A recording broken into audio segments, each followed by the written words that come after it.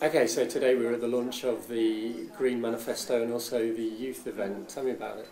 We've just been talking to a lot of young people, talking about their thoughts about the future, but also talking about, for a lot of us, why we got involved in politics in the first place, and also how much is at stake, because there's a lot of young people's jobs that have got funding through the Future Jobs Fund that the Conservatives have said they would abolish. That's over 150,000 youth jobs at stake, so we're talking about that today as well.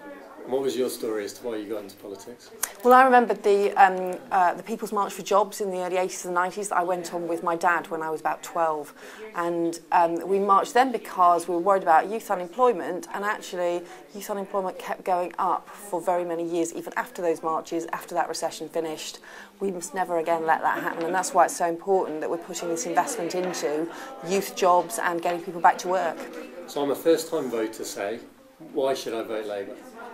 Well, I think that in the end it's about what kind of country we want to be, what sort of society we want to live in, and how fair it is, and why I think it's important to keep supporting things like schools, hospitals, youth jobs, and not have an inheritance tax cut for millionaires' estates that's just, I think, about taking the country backwards and about not taking seriously the opportunities for the future that we need.